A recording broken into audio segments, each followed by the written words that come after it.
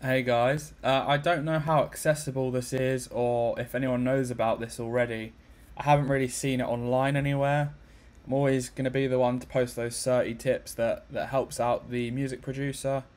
Obviously, we care about workflow. It's what we call Music Workflow Academy. We want you to be able to do things quickly and easily without all the fuss and hassle that people decide to throw in for no reason. Instrumentals, drums. I just found this randomly one night looking up for vocal splitters for songs, and found this bad boy.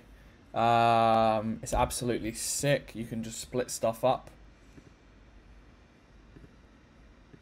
Um, yeah, it's so good. And you can just tear songs up into vocals, instrumentals, piano, synthesizers,